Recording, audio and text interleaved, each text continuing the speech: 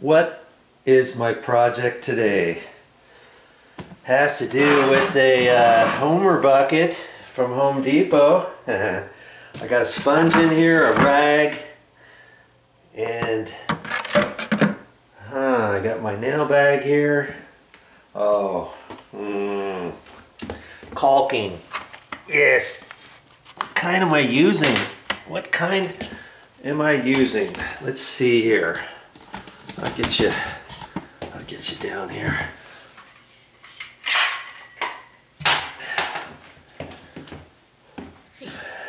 Dynaflex 230, and it's from DAP, and the color is almond. I call this kind of an off-white, and this was what they had, and it's called Almond Premium Elastomeric.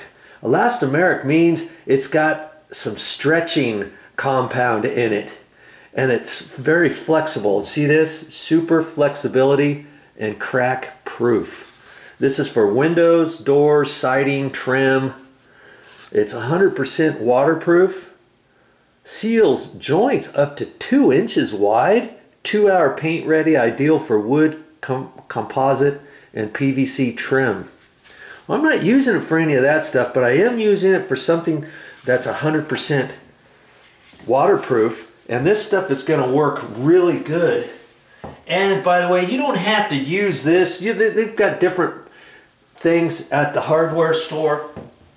And when you're at Home Depot, you can check around, tell somebody what you're working on, and they'll suggest what type of caulking, because they got all kinds of different caulkings. Now see, here I've got a tub enclosure, and the tub is that almond color, the tile's almond color. That's why I got almond colored paint caulking. See, when it dries, it's going to be pretty close.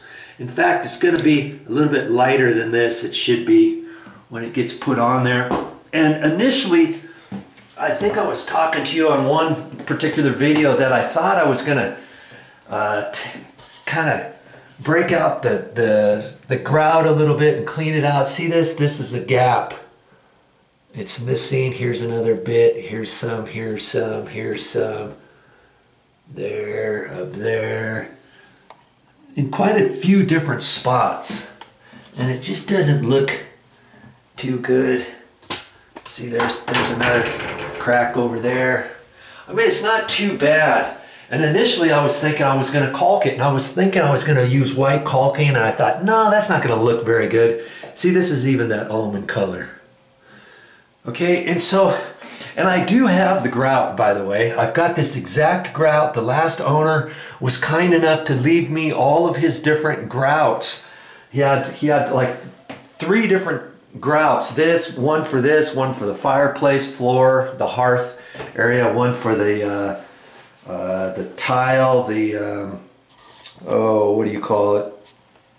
The floor tile on the floors, and the grout in the master shower is a little bit different than this. The travertine floor tile is what I was wanting to say, through the kitchen and the hallways and all that kind of stuff. He left me all that grout, so I do have the grout, and I was going to clean this. And they have some little grout removal tools at the hardware store, at any place where you think you need to do it, because I was going to like clean certain places out and then re-grout it just in the spots. I didn't have to re-grout the whole thing. A lot of it overall looks pretty good, but if you start looking at it with a fine-tooth comb, you're going to see all kinds of things. And I don't know if your tile is starting to look like this and aged and stuff. Maybe there's something you can do about it. Maybe you don't have to match your grout. The hardest thing, let me tell you, the hardest thing is to match grout. Sometimes you go to the store, oh yeah, I know what it is, it's this off gray, and you go there and there's 3 different colored grays, or there's, and then when it dries, it kind of goes a little bit slightly different. And then you got a mismatch of whatever you're trying to patch. You know what I mean? Now they also have some caulking, and it's actually grout that comes in a caulk tube, and it's in the tile area. And if you've got you know, if I had, not for here, but if I had big grout lines, let's say, and I didn't think it was going to look right doing just regular smooth caulking, they have stuff like this in different colors, and it's got just a little bit of sand in it, and you caulk it, use it just like caulk, because it comes in a caulking tube, and you can do that. But see here, the grout lines are so small. See how small that is? I'm just going to put a little bit of caulking in there, rub it back and forth, and then wipe it off, you know. I got to make a video of this? Well, I'm just kind of explaining to you what I'm going to do, and maybe it's going to be helpful for you, you know. And see on the outside, I've got here's a bit, and this tile is, it's not really loose, but once I caulk it in there better, it'll secure it off. I'll have to clean out a little bit of the old grout, maybe just a hair in there. And see this piece here is loose, see that? Look at that, look, I just pulled it out with my fingernail. Here it is. So I can caulk that. I can just use this. It's gonna look good when I get done, and I'll show you it when I get done. And then see down here from the floor on up, they use the same. Here they use caulking. Down here I can see it. See this? See the edge right there? You see that? It's flexible caulking, and I'm gonna clean all that off, even down on the floor, just along here, because see over here, look, see how it's lifting, and I can clean all that. Here it's loose, so I'll clean all that and get it up to there, and then I'll use my my almond colored caulking to there. Here's a little bit more I can add in there, and see here, look at this. It looks like somebody tried to caulk down here on the floor. We had the painters come in here and repaint, and all they did was mask it off, and then they sprayed the baseboard. This is how they left it.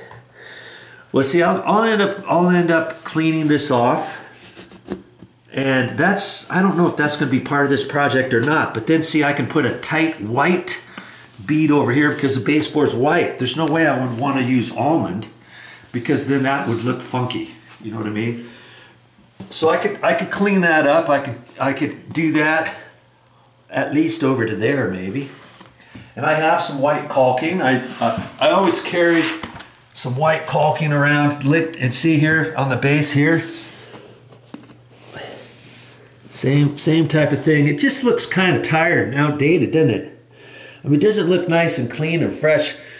Again, the painters, they just masked this off and they sprayed the base, and they left everything else. It wasn't their job to re-caulk that and everything.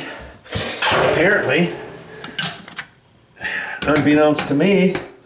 But you see back in there how the caulking has failed and stuff. If I really wanted to do a really super good job in this bathroom, I would clean off along the base at the bottom and stuff. I'd even look along the base of the toilet, and that actually, you know, I could check that all the way around. If there were some imperfections on that, I could use my my almond caulking, because the toilet is almond.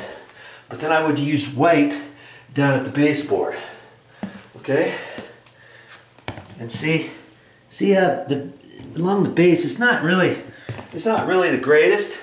When you look at it overall, you don't really notice it, but when you start looking at it, the fine-tooth comb, you can see, oh yeah, I know how Joe is. Joe is really particular about his work, and if he does want to tackle something, he's going to make it look 100% right. And by Joe, you know, that's what I'll end up doing. And like I say, I don't know if I'm going to include this on this particular video, if I'm going to wait and do this on another. I might do this on another project. Call that a separate project. My first and foremost goal is to use my almond and get the tub all redone. You know, wherever I need to, and even down here at the bottom, from the tub on up to the tile,